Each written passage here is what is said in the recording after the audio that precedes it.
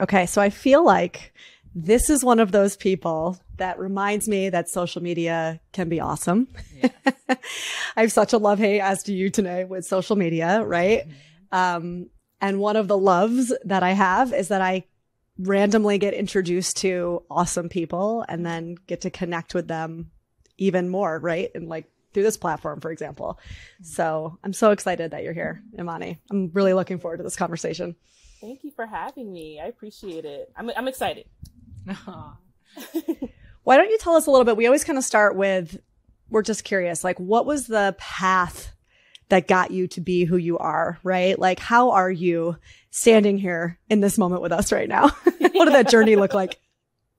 Well, I think for so many of us as therapists, we kind of come into this work because there may be parts of us that are a little codependent. I know for me. Amen. We love you already. Imani's our people. You don't say. Yes, that's enough. We got this. I'm like, there's the quote. Imani.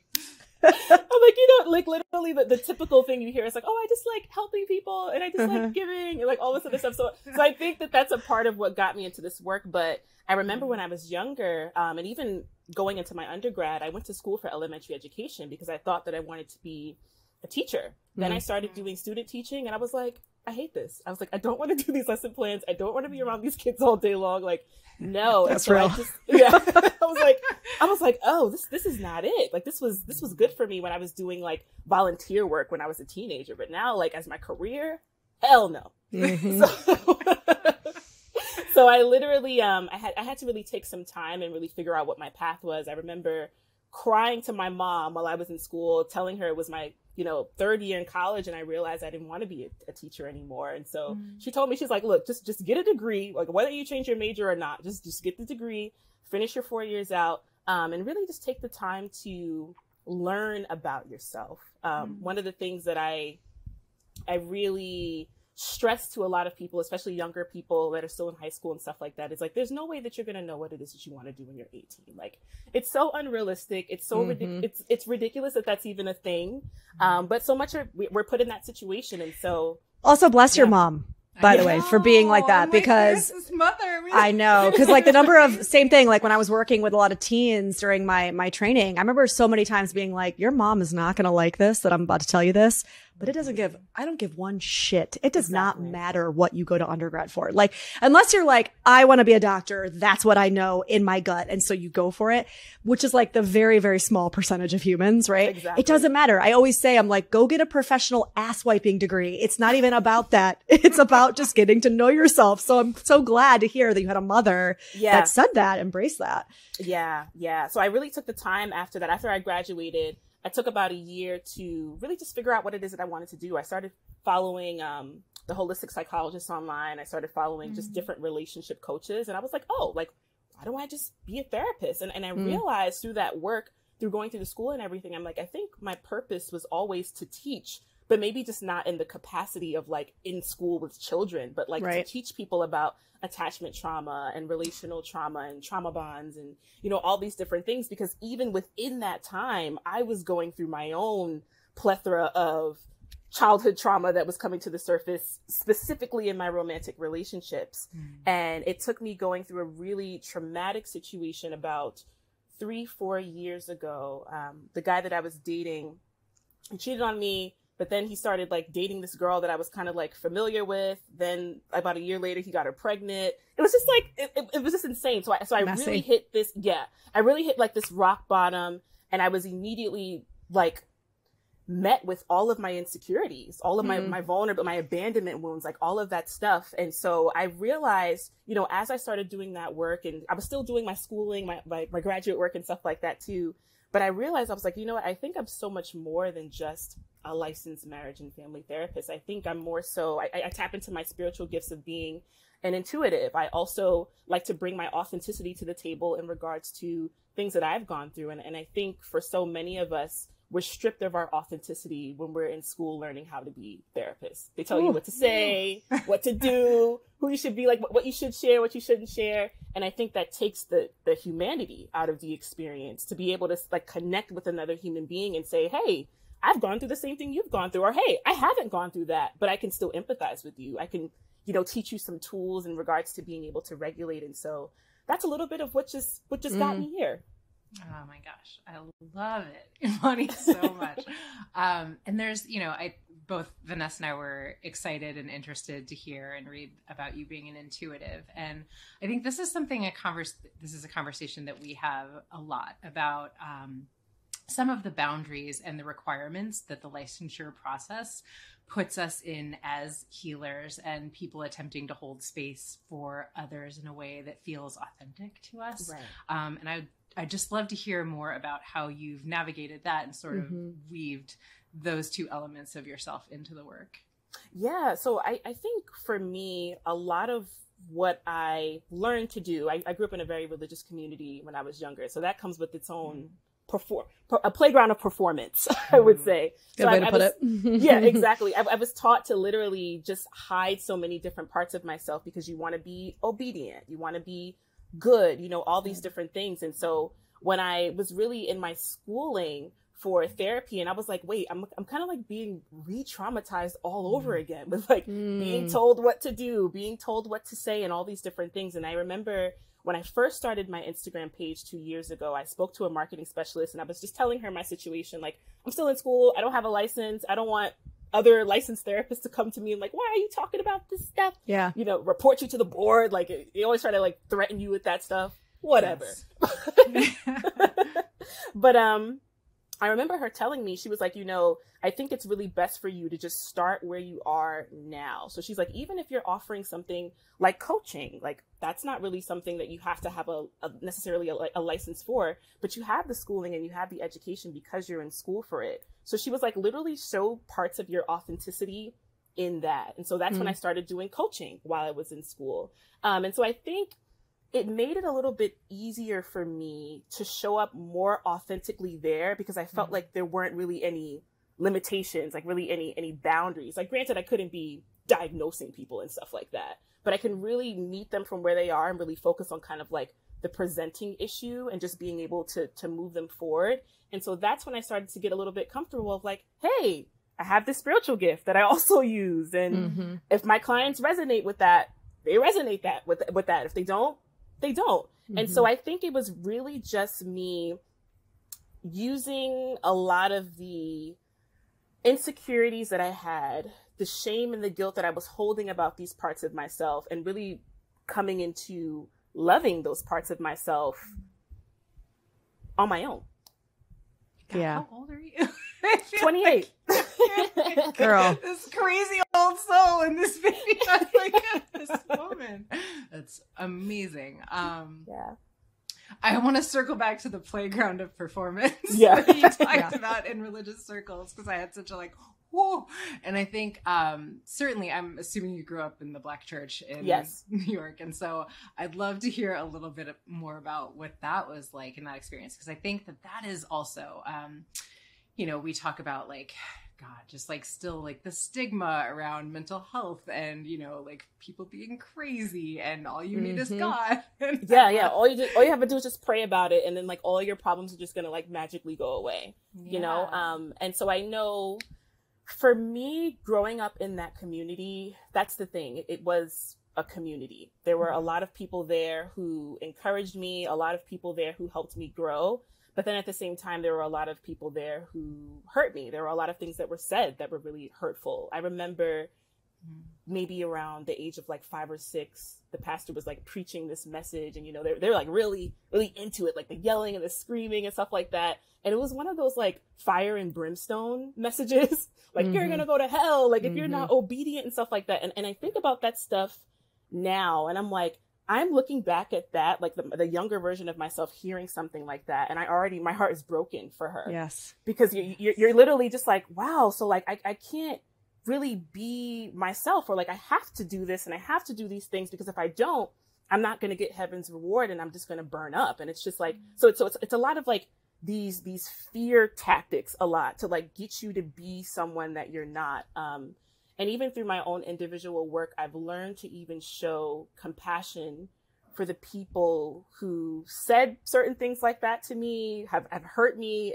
in that environment, because they were only going off of what it is that they were taught. So they're thinking that I'm actually sharing information with you that is loving, that's going to get you to heaven.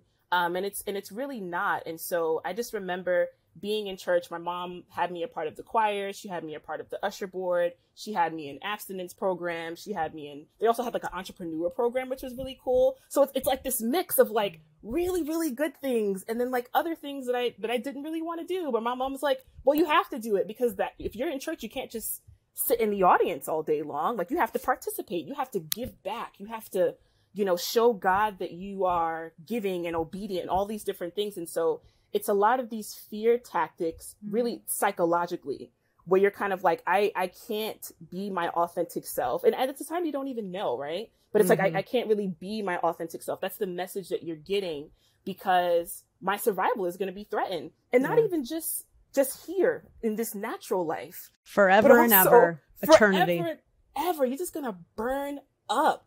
And so I think I watched so many of my peers in that environment do things out of obligation, like get married at a really early age, you become pastors at a very early age. And it's a lot of like, you haven't even really gone through any life experiences yet to actually know if this is really what it is that you want to do, or you're just doing it because this entire community is pressuring you to do it.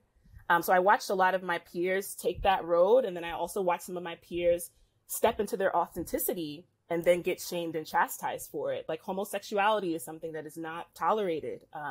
Having sex before you're married, getting pregnant before you're married. Like, a lot of times people wouldn't come back if those things happened, because it was communicated to them that they wouldn't be accepted. And so growing up in that community definitely came with some gems. And it also came with some painful challenges. And it wasn't until actually recently, the beginning of the pandemic, where I felt like that was like, oh, this is like an escape.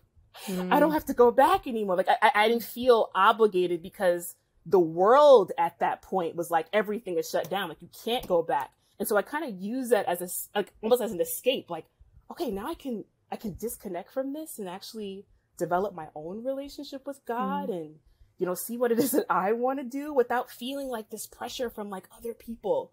And that's when I really started to just cultivate my own individual relationship with God. I started to really tap more into the gifts that he gave me, because my mom calls it in Black church Christian culture, it's called, you have a prophetic gift. So you're able to prophesy over people's lives. Like, I have dreams and all this stuff like that come true. So my mom calls it a prophetic gift, but I felt like I was able to use it more not being in that environment, which is so ironic for me. Wow. So yeah, that's a little bit of my experience in that. I think I always kind of have this tug of war. It's kind of like leaving an abusive relationship in the beginning. It's like, oh, like, should I go back? But like, there were like all the good things, all these good things that they did. And like, I had people who came to my graduation and gave me money for my birthday. So it's a lot of love there, but there's also a lot of pain there too. And so it's one of those things that's really confusing. And honestly, one of those things that I'm still working through, because I'm understanding, like, literally your entire identity was centered around this community. You didn't really have any time to really explore who you were outside of that. I literally just started doing that 2 years ago. I'll tell you, I have like a visceral in my body response when you were talking about that little 5-year-old version of yourself. And I was thinking, if anybody ever tried to give my kid that kind of messaging, like I felt it in my body, like just like my anger and my like wanting to protect that 5-year-old version of yourself that's being told that your truest essence is not enough. And that if you don't do things like become obedient and do what I say, that you're going to burn for all eternity. Like, I just have and I obviously not in the Black church, but I grew up Methodist, and I have my own kind of experiences with that. My mom had a kid out of wedlock, my brother, and we got kind of, ousted for that. And it was this whole thing. We ended up not going back. And so I just have a similar kind of like, that feeling of like, I look at my precious little 2.5-year-old and I'm like, you are perfect. You are perfect exactly as you are, period. And don't let anybody ever tell you otherwise, you know? Yeah. And that's kind of like when I was doing a lot of just like inner child work around a lot of this, because a lot of what I experienced came from, you know, having to people please, you know, like that fawning response and stuff like that came from that environment, and the fact that it's so normal. I remember being like around the age of 12 and 13, and I would have these conversations with certain people like, oh, like, you know, this doesn't really feel right. Like, I don't feel like we should just have to do this just because they're telling us we need to show up to this rehearsal and do this part of the Christmas play and do this for Easter. I'm like, I feel like they should give us like options of what's authentic to us, what we want to do, how we want to serve in ministry. And I remember multiple people telling me like, well, Imani, that's just the way it is. Like, you don't really question this stuff. And, you know, even if you were to bring it up to someone, it's not going to change anything. I remember a couple of years back, I got an email from my former pastor, and he was like, I need you all in a meeting. And we got to the meeting, and he was like, you're going to be the new youth director. You're going to do this. You're going to do that. And I'm like, I'm literally the only one at the table. Like, are we just being assigned roles? Mind you, none of this stuff is paid. This is all volunteer work. Right. And so I looked over to the girl next to me, and I was like, do you like really want to do this? She's like, I guess I don't really have a choice. And I think at that point, that's when it clicked for me. I was like, I have been brainwashed. Not only have I been brainwashed, this person next to me has been brainwashed, and probably every single person at this table has been brainwashed. The fact that it was almost like I was sitting at a table with zombies.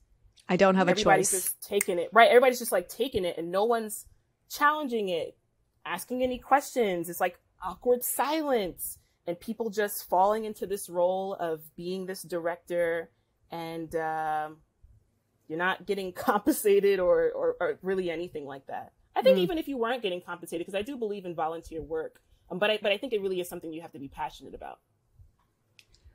I'm just like connecting so many dots in the story that you just told.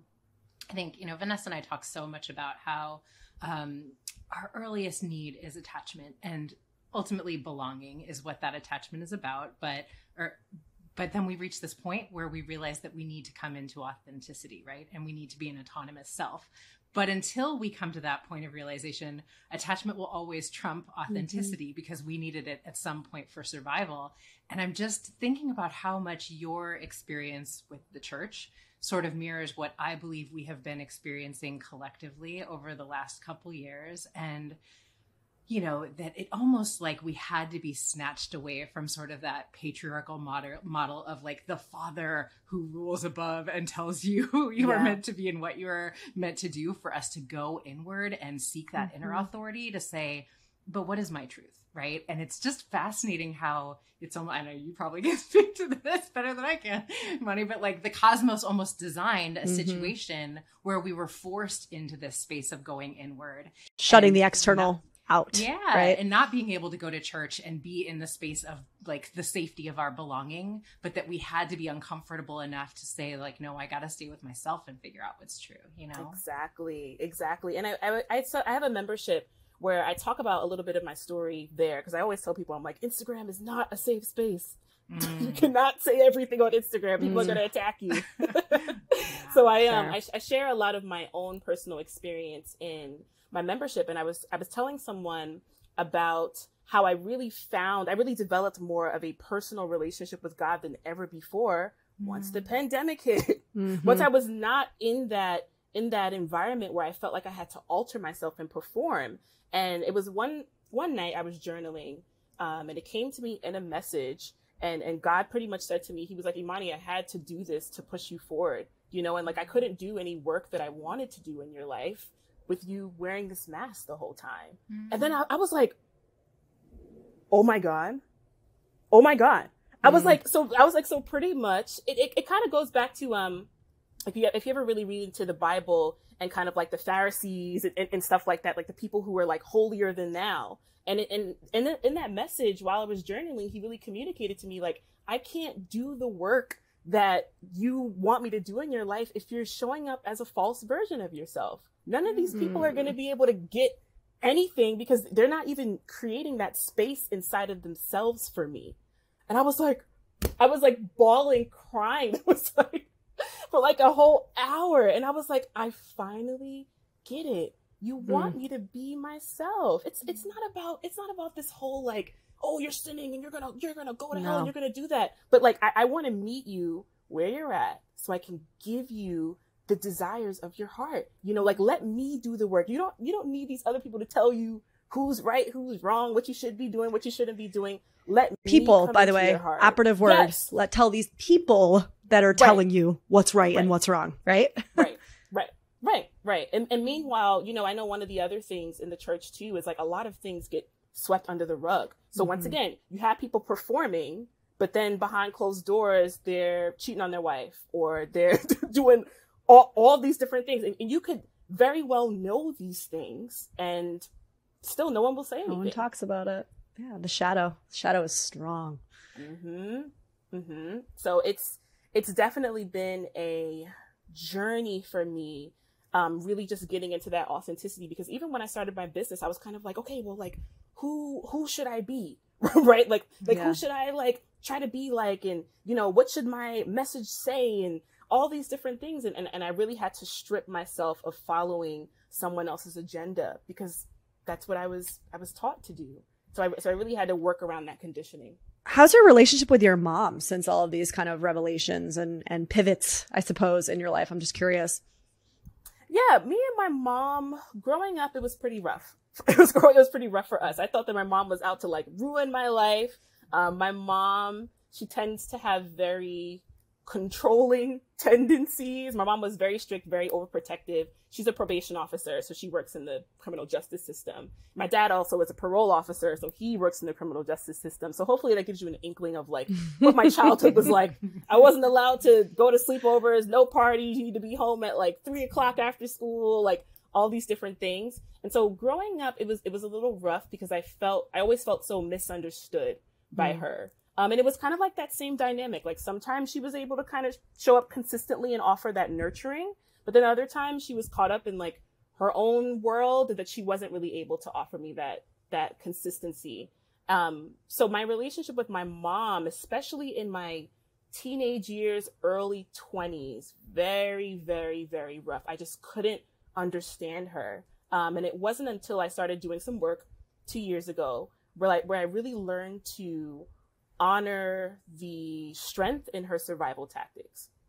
So the times that she told me to people please, the times that I watched her bend over backwards for the church, and you know, she really struggled with this like this inability to say no, and I watched it time and time and time again. I remember my mom, there would be people at the church who didn't have a car and they lived like 30-45 minutes away from where we lived, and they would ask her for a ride and she would give it to them, and they would just hop out the car, don't give her any gas money, nothing like that. It's just like, oh, thanks, sis. And so I watched my mom kind of like disown herself so many different times, but then complain to me, right? She would complain to me about it, because I've always been like this in a way. Like I've always been the one that's like, oh, I'll offer advice, I'll help, I'll tell you what it is that I think that you should do. Yeah. So it was very rocky in the beginning. It wasn't up until maybe about 2 years ago that I really started to just see her as human, like outside of that role of like, you're my mom, so you should have done this. You're my mom, so you should have given me that. It's like, strip her of all of that, see her as an imperfect human being, and really just actually start to get to know her outside of, you know, just these expectations that you had of her growing up. Now that I'm no longer living with her, I'm on my own and stuff like that. My survival is really more so dependent on me. And so I had to really do some work around being more honest with my mom. I'm still actively doing some work around that, setting boundaries with her. You know, just a lot more of being authentic even with her. Yeah. So it was a lot of me also having to say, okay, like I'm actually not this person, but I'm more so this person. And take it or leave it, right? Yeah, exactly. I appreciate my mom because even though sometimes there is some pushback, I think all in all, she understands the bigger picture. And I think now more recently, within the past, I would say 3 months, when I have certain conversations with her, it's almost like a mirror. Like she's able to see parts of herself that she's disowned in a lot of the work that I'm doing. I was literally having a conversation with her last night where she's like, I've been at the city of Queens for, almost 30 years. And I've always wanted to have this for myself and do this for myself. And like now seeing you tap into your gifts, like, I think I need to quit my job. I'm like, you should do it. So it's a beautiful exchange now where it's like, I've learned so much from her. Yes, we've gone through our challenges, but now she's also learning some stuff from me too. I just love your ability to speak to complexity and nuance, Imani, like whether you're talking about the church or you're speaking about your mother, that, so much of this is the programming that all of the people around us, the survival mechanisms that they incorporated within their own life. And if we can hold space for their humanity, and I think that's a lot of times, understandably what we're missing in like our healing journey, or whether like we're in therapy and it's like, my mother was a narcissist and I just realized, and it's like, your mother was actually a human and was doing the best she could with the tools that she had. Now that's not excusing any of the ways that you didn't feel met or seen. It's just holding for the complexity of what it means to be a human being. And I think you really model that so beautifully. So thank you. Thank you. Yeah, I just did a session with a coach a couple of weeks ago, and she was telling me, she's like, your grandmother and your mom, but we were talking about just like my family of origin. She's like, they had to walk so that you could run, so like you look back at, my grandmother, my mom's mom, she struggled with alcohol addiction.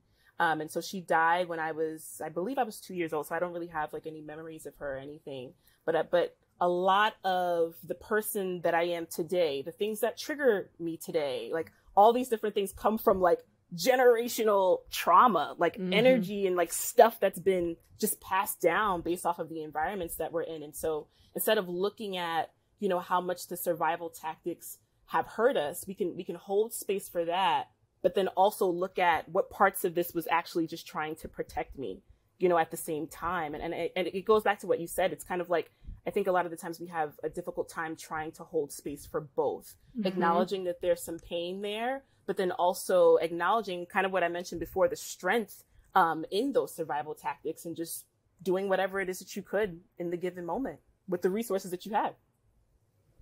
Yeah. I mean, isn't that like that's the prescription for everything going on in our world right now, right? Is the ability to see the complexity and hold the nuance of everything. I mean, when you realize that being a human is being complex, and also being a human is this innate desire for things to be black and white, to fit into a box, to make sense, to check the boxes, whatever it is, right?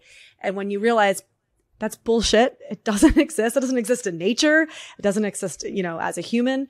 When I watch clients start to transition away from the black and white and start to move into the ability to say yes and the ability to say that hurt, but it is such a magical, amazing thing to behold, right? Because you just know, I don't know, you like can see how that then ripples out to everything in their lives, right? All of their relationships, their work, their community, their parents. I mean, everything, that ability. And it's not easy. I mean, listen, people who are listening, like this is a practice.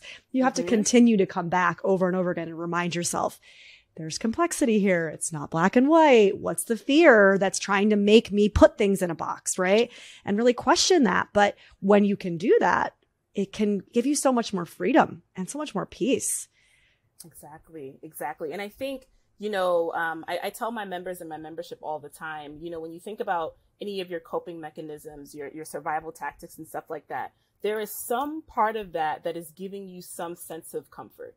Even if consciously in your mind, you're like, I need to stop drinking. I need to stop doing this. I need to stop doing that. Something about that when you're triggered is just giving you that instant relief. Right. And so kind of going back into that piece of what you were talking about, I really think that healing within itself is coming into a radical acceptance of every aspect of who you are, even the parts of yourself that you try to like not show anyone and like stuff in the closet and stuff like that. When you really allow it, the way that I describe it to my clients is like, think about a Thanksgiving table, and everyone's there, but I'm only really serving the parts of myself that other people like, the parts of myself that I think are lovable and stuff like that. But I'm not really like looking at the parts of myself that need that same love and the nurturing and the food on the table, and I'm just letting them starve. Like, that's what your life looks like. And so I think, you know, healing really is coming into a radical acceptance of every single part of yourself. And I think, you know, what I've been seeing for the past 2 years is that so many people are in resistance to that because they've made a home out of dysregulation.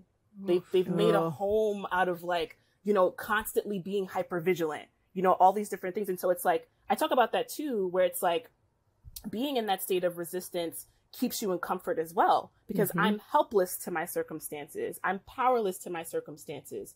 And it's like this underlying message of, I'm really waiting for someone to come in and rescue me from this. The same way that I wanted mom and dad to rescue me when I was younger. So, you know, that ties back into that piece of, like, just our attachment wounds and stuff too. And I tell my clients all the time, I'm like, I don't mean to sound mean, but, like, no one is going to rescue you. I think out of all people, I should probably say that to you so we can sit here and grieve that together, because that there is sadness that comes with that. No one's going to rescue me. I have to do this stuff on my own. And so we cry about it, we get angry about it, but then we get to a point where it's like, okay, we have to come into an acceptance of this, so that way we can start to tap into what is my inner strength? What are these tools that I have on the inside that make me unique? That I have all of these things that I'm looking for in someone else in myself.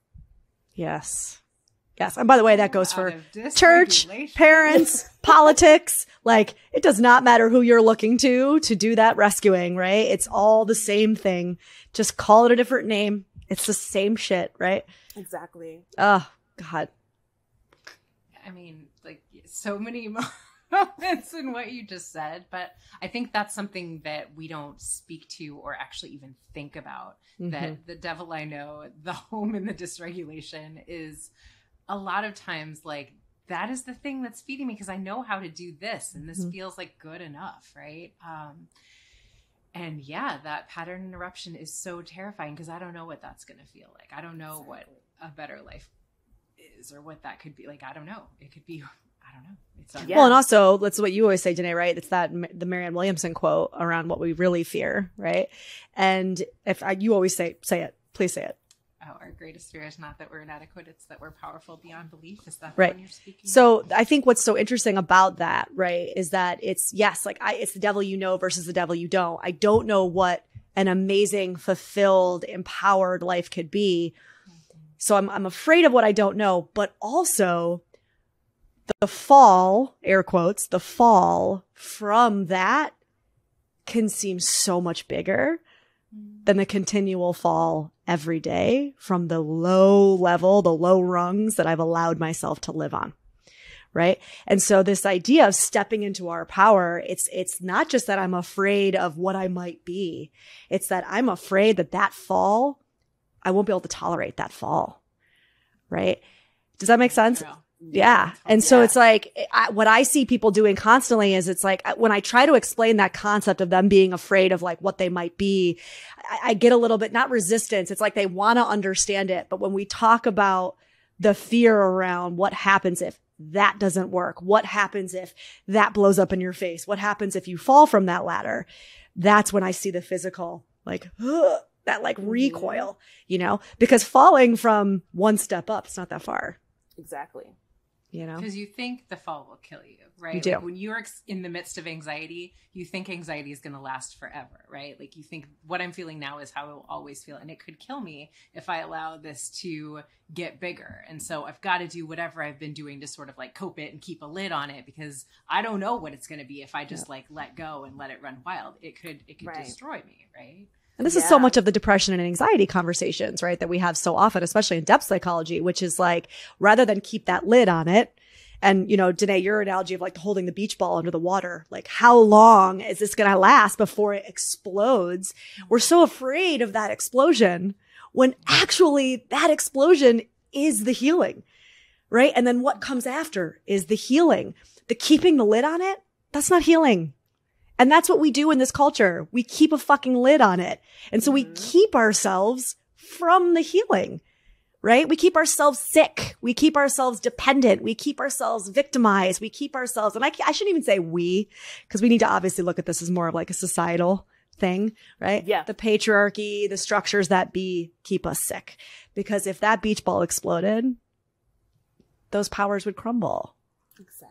Exactly. I talk about that in the sense too. I give this example to my clients of like, you know, when I was younger and I was like riding my bike and I fell and I got like this, I remember one time I had this really nasty cut on my knee. It was disgusting. And my dad, I remember he put like some alcohol and stuff on it. And then he put like a Band-Aid over it. He said to me, he was like, you know, eventually that Band-Aid is going to get old and you're going to have to take it off or else it's going to get infected. So like once it's old, like take it off, maybe replace it with like a new one or something like that.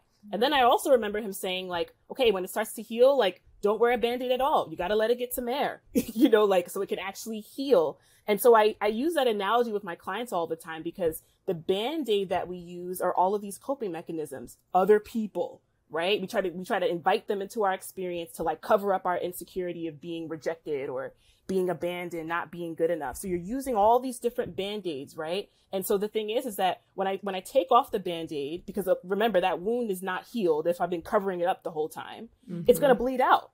And so we wonder why we end up getting into relationships and we're bleeding out on other people, you know, like their feelings about them and what they're doing in their life or how they feel about me become how I feel about myself. It's like, I talk about this too in my content as well. It's like a lot of us have been conditioned to do that. So many of us have been conditioned to be codependent, using other people as Band-Aids for the wounds that we're not ready to address. But I always just tell my clients, I'm like, you might as well just rip it off. You know, you might as well just rip it off now. You know, it's going to bleed out. It's going to hurt, you know, but it's really understanding that everything that you desire is going to be like outside of your comfort zone.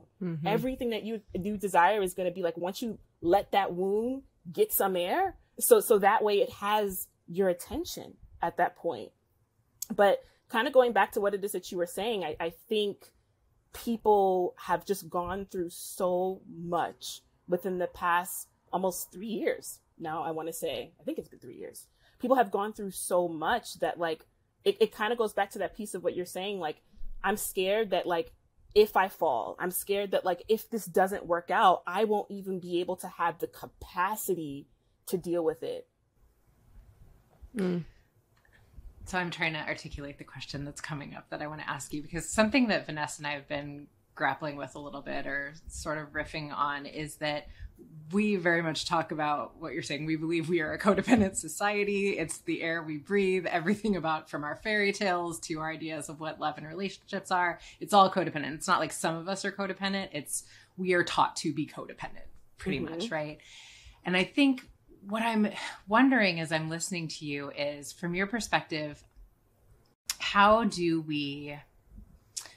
I ask this? How do we stay in the space of doing this individual work, but then coming back into like what relationship is where it is not like I am distracting myself with this person, right? Like how do you sort of support people in the understanding of what that looks like and reframing that if everything that we've been taught about what relationships are sort of that we self-regulate through making sure the world around us is okay. Yeah. What does that look like to come back into right relationship with those around us? Do you know what I mean? Yeah. So Kehlani actually has this song. She's an R&B artist, and it's a song called Melt. And she talks about how she's so in love and she's melting into the other person. And it's a beautiful song, but when you really think about it, it's just like, oh, this is terrible. That term has actually a very personal response to me, because that is literally the exact term that my partner has said in the past. I want you to melt into me. And I'm like, ew, no, I will not be melting into anyone. I literally resonate with your husband's work so much, because I'm like that. I'm like the anxious person, right? Like, I need to like be in your skin. Like, if I could just like crawl into you. I want to rip my skin off as you say that. Vanessa and I run avoidance, so we're like, really? What'd you know? Is that what sounds nice to you, Imani? It's like, what? Get out of my skin. You know what? And you know what's so interesting? When I really started doing some work around that, I also tiptoed over into more like avoidant tendencies. I wouldn't say that I was an avoidant attachment, because I know a lot of the times when it's from an insecure place, it's like this shutdown of your emotional world. Like I'm very more so like logical. So I wasn't that, but I tended to have like those tendencies when I really started healing until I got to this balance of like being more secure. Right. But what I will say in regards to your questions, I really think that goes into the conversation of really understanding what boundaries are. Mm-hmm. I know a lot of the time, and I can say this as someone who has had struggled with very anxious tendencies. A lot of the times we view boundaries as barriers. Like, you know, they're not, we don't see them as like, oh, this is where I end and where someone else begins. We see it as like, this is rejection. You don't like me. So we take it very personal a lot of the times when we start talking about boundaries. And that's why, you know, I'm really a big fan of Nedra Tawwab's work because I love how just clear cut she is when it comes to boundaries. Yep. And I really just like talking about it in a way that is empowering. You know, like I always say, like boundaries define the essence of who you are. You can't melt into someone because then their boundaries become your boundaries. Their standards become your standards. So that whole like melting into someone, I think about it like if I were to have two different colors of Play-Doh, like a red and a blue, and then I mish them together. Right? I have a lot of containers of brown Play-Doh because I have a 2.5-year-old. So I completely get this analogy where I'm always like, stop it. Why are you ruining it's all brown? Don't you want pretty play? Maybe I got to teach her more about boundaries. Right. It's like, so what happens when you take those two different colors and you mush them together? They look like red poop. And blue. It's going to turn into like this purplish, brownish, whatever color. And the thing is that even if you were to try to like separate it, it'll never go back to its original color ever again. Nope. You with the metaphors, girl. Yeah. Mm-hmm. That's what I figured out. That's what I found out when I was getting into relationships, trauma bonding with people. And you're like, why can't I just leave this person alone? My friends used to say that all the time. Like, I don't even know what you see in this guy. Like, why are you so head over heels with them? And it's because there's so many different parts of myself in them because I've now melted into them. And that's why a trauma bond is one of the hardest things to break out of because I use the Play-Doh analogy all the time. Like, you got to do some work to really try to disconnect yourself from that. Not saying that it's not possible. It is, but do you think that this is a question actually I've never really thought about and I don't know the answer. I'm wondering if we can just like pontificate on this a bit, but do you think that one person can be trauma bonded to somebody in a relationship? Or do you feel like in order for it to be a trauma bond, it has to go both ways? I want to stumping the therapist. I'm like, I know, right? I'm like, oh, I think it has to go both ways because I think when you are in a trauma bond, the person is bringing up things in you that are unconscious to you. Yeah. So when we talk about like, people, like the universe is your mirror, relationships are mirrors. And so no one's going to come into your experience for no reason, really. So it kind of taps into like that spiritual piece. So there's something within you that is making you a match to this experience. So like, if you're someone who's avoidant and you're in a relationship with someone who is like an unintegrated anxious, you know, because I think everybody falls on some side of the spectrum, like whatever, it's all survival tactics. It's fine. But, I think if you're someone who, is more so on the avoidant side in your relationship with someone who's more anxious, I think the anxious person is teaching you to be vulnerable, to be more open with your emotions, to be more expressive. Now, the anxious person may not always get it right. The anxious person may tend to kind of like, dramatize, if that's even a word, a lot of what it is that they're going through. And they'll take a lot of whatever narratives that they've created in their head and stories a lot of the times, and they'll run with it. But I really think that piece in there is more so of like kind of allowing yourself to open up and be expressive, to really share that emotional intimacy with someone. And then when a more anxious person is with an avoidant, I think the avoidant in them is really teaching them to be self-reliant, to be independent, that you do have those tools inside of you, and that when a person is coming into your life, they're kind of in addition to what you already have. You know, it's kind of like a cake with some frosting, and then you come into my life and you add some sprinkles, right? And so that those two together, that's what we talk about when we talk about moving more towards like kind of like a secure place. But going back to your question, I was just saying this feels like a good segue back to the question, right? I think it's both. Okay, and then going back to Danae's question, this also feels like a good segue back to what you're saying today, because it's like then where is that line? So what is the tightrope, I suppose, that we walk between, okay, you're my mirror, I'm your mirror, right? Because then I feel like we by nature of how we're raised, potentially, we get into the habit of, okay, well, I'm in this relationship, you're teaching me and vice versa, you're my mirror and vice versa. And so now it's kind of my quote unquote job to help heal you, for me to stay in this, right? Because you're quote unquote healing me. And I don't know when that end point is where I'm like, okay, I don't like this anymore. Like, I don't know if I'm formulating this, but I'm kind of like riffing off of your question, Danae, which is like, I feel like some of the work that I know, it's even just in myself, but also in a lot of my clients that are grappling with this, I want to move from codependency to more interdependence, right? Is like, but where is that line? Like, at what point do I wave the white flag and say, okay, I don't want to do this anymore? Or I don't know. I don't know if I articulated that, but that was perfect. It's popcorning around my head right now. Yeah. The way that I'm thinking about it, I feel it's like, really understanding what your values are and understanding when the relationship no longer aligns with your values. I think a lot of the times we don't talk enough about what our values are. We talk about what our needs are, but we don't talk about the things that we value, because the thing is that your values change as you go through life. The things that I valued at 18 are not the things that I value now at almost 30. So it's just like, I think it's more so of someone is going to come into my experience and they are going to be different from me. They're going to be different. And so it's kind of like everybody's going to come with their own insecurities. Everybody's going to come with their own stuff. And it more so has to align with your values. I think I talk about this all the time. Like we all have like deal breakers, right? Red flags and yellow flags and green flags and all this stuff like that. And sometimes I try to steer away from those conversations because they tend to be very rigid. And there's not enough curiosity a lot of the times, because I always say, okay, you saw a red flag in this person. Let's get curious about this. Like, did you talk to them about it? What was said? What came up? Usually no. Like, right. Rather it's like, oh, I see this one thing and it's like, it reminds me of the past. No. Right. And I think a lot of the times what ends up happening is we isolate ourselves from relationships in general, not really understanding the nuances of relationships, which is you both are perfectly flawed, both of you. Right. And so it's like, my differences may not be compatible with the next person's differences. And maybe it's just so polarizing that like, we can't even coexist together. But however, like I'll use the relationship that I'm in now. My partner is different from me. He does things different from me. Sometimes can they be pretty annoying? Yeah. But are they things that I'm like, that's just him and I love and accept him for those things? Yeah. So I'm not walking around with kind of just like, I'm constantly ruminating in my head, like, oh, is this the relationship for me? Should I leave? Should I go? Like all these different things. And so it kind of goes back to what are the things that I value in my life?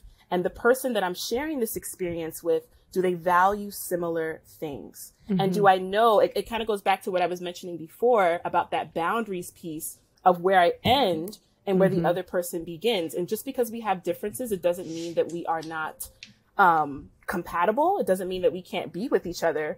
But I think this is why it's so important for us to really tap into our own authenticity, because no one can tell us if a relationship is the right fit for us or not. That's an inside job. And so once again, codependent society, you're waiting for someone else to tell you if you should be in that relationship or not, rather than being able to kind of like open yourself up and just feel into, okay, I think I want to do life with this person. I think I've seen as bad as it can get, and granted, you haven't, you still got life to do with this person. You haven't. You haven't. It'll get worse. But it's like, am I willing to go on that ride? Am I willing to have that experience and just be able to ground myself in what feels authentic to me and what is my values in regards to this relationship? So I hope that I'm obsessed with what you just said. I was making some notes because there's something so profound to me about holding our relationships with the question, is this still in alignment with my values? And something you said, V, that I think is another part of where we get in the sticky of codependency for me is that I am somehow responsible for another person's healing. And I think if we see each relationship with everyone, not just our romantic relationships, but as a mirror to what I am meant to understand about myself, then that person, to me, sovereignty is you are entitled to the dignity of whatever you are meant to experience in your own healing. That's not for me to say, to do for you, to swoop in. That's your work. That's your divine assignment, like real talk, right? And so when I get in the space of like, I need to like attempt to heal you, that's where we're in codependency. That's where but if we're sort of like, are we on the same page with like what we are working towards, alignment with our values? That's a very different conversation. And I think it can be for as long as it's meant to, something John brought into my world that I think is so helpful is just the idea that sometimes relationships are meant to expire. It doesn't mean that at one point we weren't in alignment with one another's values, but sometimes we aren't anymore. We're going in different directions. And then neither person is necessarily wrong, right? Yeah. For that. It's just such a different way of holding. Thank you for that. Imani. Yeah. Because I think a lot of the times we demonize people and villainize them for like having differences. And it's like, no, it's they're just different, but that's the other thing too. I talk about this as well, where it's like when you tend to be more of like on the insecure side of like your attachments and stuff like that, you're taking everything personally, right? And so once you can move more to that secure place, you meet someone, maybe the values aligned, and maybe 2 years later, it's like, whoa, okay, like now this is completely different than what I wanted for myself. And so you're able to kind of say, okay, you know what? It's not that this person is bad or evil, but it's more so that we just have different values. And I love them enough to let them go align with someone else who can meet them where they're at right now. And I also love myself enough to give myself that experience as well. And then I would say like the tangibility of like when you're in relationship and you have those moments of disconnection, of rub, of because it'll happen no matter what in any relationship. I guess the self-practice is just continuing to get still, acknowledge what's coming up for you, and then essentially offer it, not, Danae, as a way to say like, oh, we're going to fix each other, right? Like we're going to heal each other's wounding, but to say like, here's what's coming up for me. Here's what, my experience is, the story I'm telling myself is, all of these things, and then allow the other person to show up how they're going to show up. But neither of you are necessarily responsible for fixing the other person, soothing the other person, even necessarily fixing what's quote unquote wrong in that moment. I also think that's like a really bad habit that we have is like, there's something wrong. I have to fix it, right? Not even the person, just whatever it is. And that in and of itself is a codependent way of looking at relationships, right? Right. If I were to say, okay, there's a rupture right now. Here's my piece. You get to come and say, here's your piece. That rupture might not necessarily be fixed, but can that be okay? Can it be more okay or more healing for both of us to actually just see and hear and witness each other in that space, period, and have that be enough, right? Because I do think we get way too caught up in having to constantly be fixing ruptures, and I'm speaking for myself on this one too, that we miss the actual healing opportunity, which is just simply to show up in the rupture and say, here's what's happening for me. Yeah. Exactly. And I think that also contributes to, just our society, that microwave society, everything is so tangible for us now. Yeah. And so that even, translates into our relationships and needing the other person to get it right away, needing them to process things as fast as we process things. And I had to also, learn that in my relationship too, that my partner is going to process things differently than I do. Doesn't mean that we don't ever revisit the conversation. We never talk about it again, but it's more so like I honor your process in finding your way on your own. My only responsibility is to present something to you. We talk about it when we need to, but then we also need to take that step away because you got to come back home to yourself, sort out the information, and then say, okay, this works for me. This is not what works for me. So then I'm able to come back and be able to talk about that a little bit more openly. But I think a lot of the times coming into this work, what I see a lot of people doing, and I'm going to say professionals, is teaching people how to be rigid. And we have to understand that it's more so about flexibility. The same thing with boundaries. Like you don't want your boundaries to be too loose. You don't want them to be too rigid. You want them to be flexible. So you want people to understand the nuances that come with relationships and that everything isn't a red flag. Everything isn't a deal breaker. And now we can't be together anymore. But more so like this is an opportunity for you to do some soul searching within you to really figure out, okay, what is this experience trying to teach me with this person? Is it telling me that I need to be with someone else? Is it telling me that there maybe are some parts that this person is mirroring to me that maybe I need to come into more compassion about, more understanding, less judgment? So there's so much to work with there. And I think when we can teach our clients more so of like that flexibility, it makes it easier. But you're not going to be able to teach that if you haven't even come into it with yourself. Well, love hate with social media. Again, the hate side is that you can't have nuance in a 10 slide infographic. You can't. Right. It's literally not possible to capture human nuance. And so I do think, to your point, professionals, like we are part, like I think the motivation is good. I think mostly we're out there to do good, but it's impossible. You can't have human nuance captured in an Instagram post. And I think that's the tricky part of what we do, being kind of out in the social media world. As people clinicians. come in my comments all the time. They're like, this is a victim blaming post. Yeah. Oh, I get that a lot. The victim blaming. Get that one. Yeah, I made a post a couple of weeks ago. I literally had to like turn off the comments. It was getting like so insane. But I was looking at my analytics, and I noticed that when I talk about codependency, trauma bonds, toxic relationships, it's like viral, right? But then when I start talking about like, okay, this is how we talk about setting boundaries and really getting to know yourself and like holding yourself accountable, it's like crickets. And so I turned that into a post. And then people are like, oh. Because we want to find out what's wrong. We want to pick.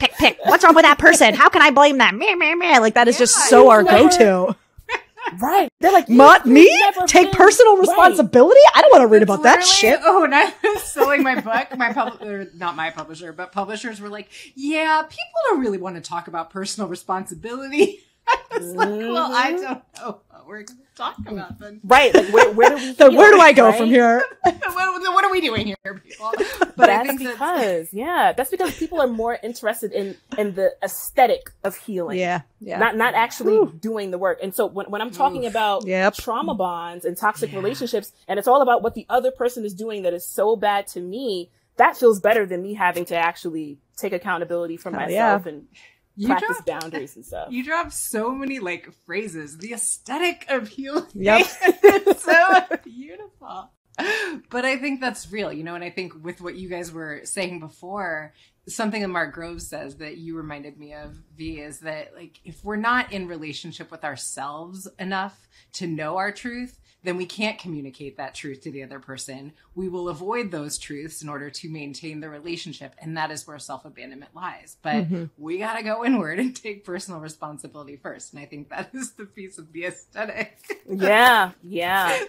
I've like literally written down like 5 little phrases. Little nuggets. The Imani nuggets. Stealing Imani nuggets.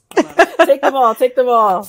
I love this stuff. And I just love this work because so much of what I've read, so much of what I've learned in school, learned in my own personal experiences, I can just offer it, like, all right, this could be helpful to you. Like you either take it or you don't. Yeah. But yeah, it's like, especially on social media, kind of going back into that, it's just people, I see it all the time. Content creators are like, hey, this is not therapy. Like, don't take this and like try to apply it to your life. And this is just like your only medicine. And people still find ways to like all day. Just not even look at that and just go into what they saw in the message that is triggering them. And I made a post about that too, where I was like, a lot of the times when you're seeing something from a content creator and it's triggering you, you're being called to turn within. Like it's not really necessarily them, but it's something inside of you, right? Yeah.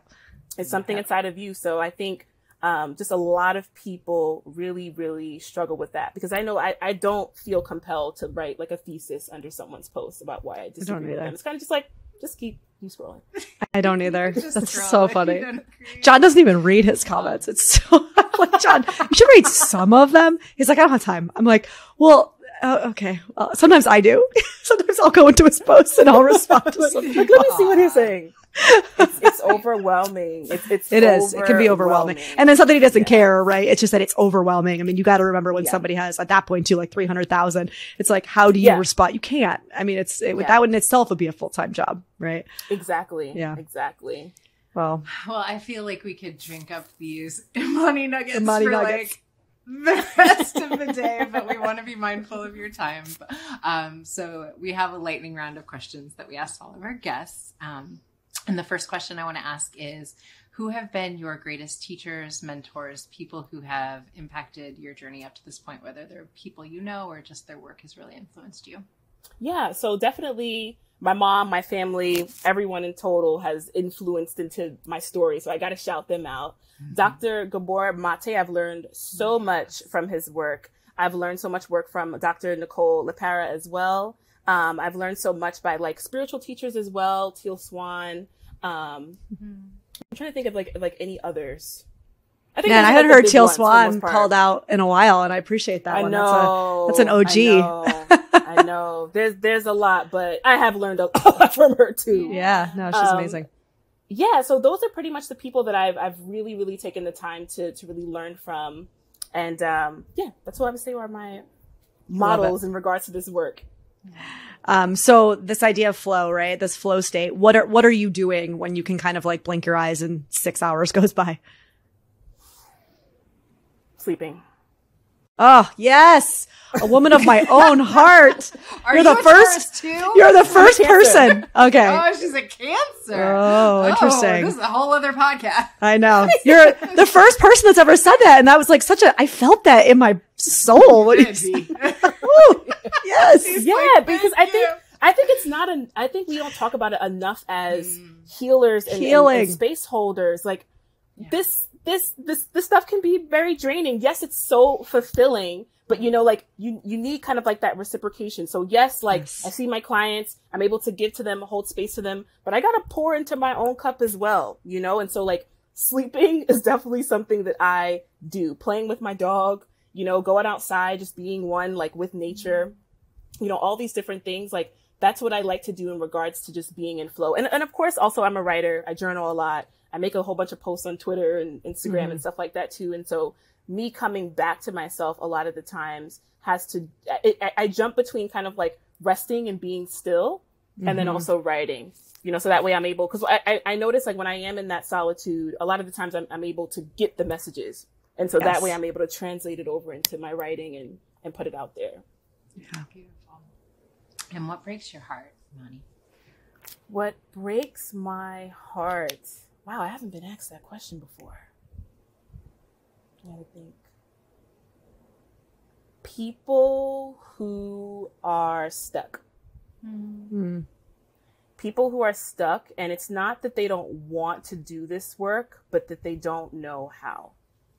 And so it's kind of like, it's better for me to just stay in, you know, this bubble that I call my personality, which is really a mix of like the coping mechanisms and the authenticity, than it is to even like turn within. My heart breaks for people who don't have the support, because I remember times where I felt like I didn't really have support.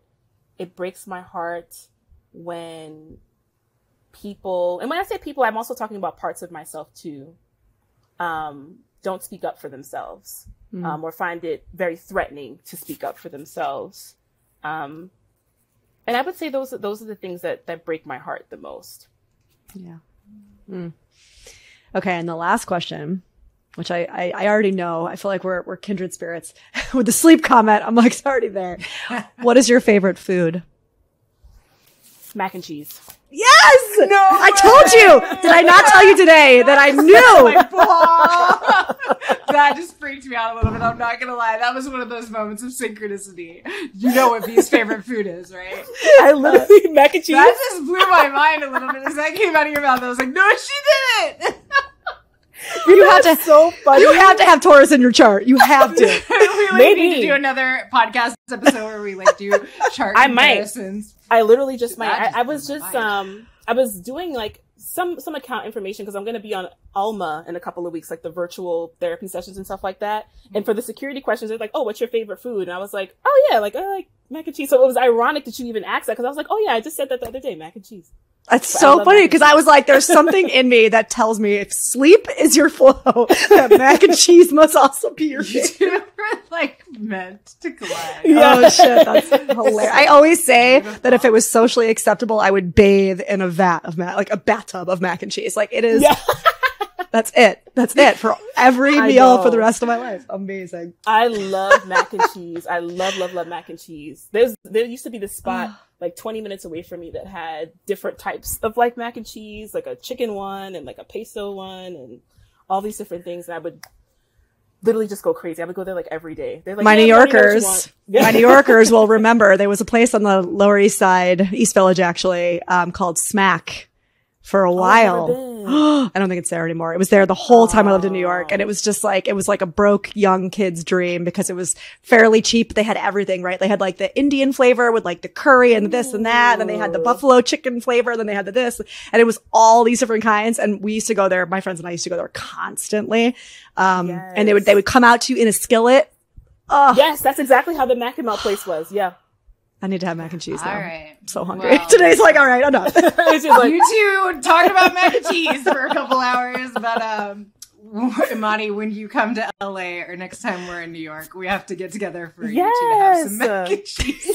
We'll get you some vegan mac and cheese today. Don't worry. I'll bring my own mac and cheese. Bring your own. You can really get down. Bring some from Sage. It'll be great. Yes. Right. Amazing. Right. Well, Imani, tell our listeners where they can find you, where they can connect with you, all that stuff. Yeah. So my Instagram page is Imani Toutt, IMANIINTOUCH. That's my Instagram page. Also Twitter, same thing, Imani Toutt. You can also go on my website, www.imanintouch.com. I also do group courses. I have a membership where I offer monthly classes as well. And I also do one-to-one therapy as well as one-to-one coaching as well. So I offer both. So you can find all that stuff on my website. You can find all that stuff on my Instagram too. Amazing. I'm just smiling so big. Imani, you are such a bright light and so brilliant. And I was thinking as you were talking so many times, I'm so excited for this next generation of healers and people in the mental health field. And like you and the way that you're showing up are just such a beautiful integration of soul and like the tangible tools of this work. Thank you for the way you're showing up. I'm delighted to meet you. And for real, mac and cheese party when you're in town. Mac and cheese and then a sleepover. Right. I'll just sleep. My whole pan. Bring my pillow. That is my dream. I love it. Amazing. Such a pleasure, Imani. Awesome. Thank you.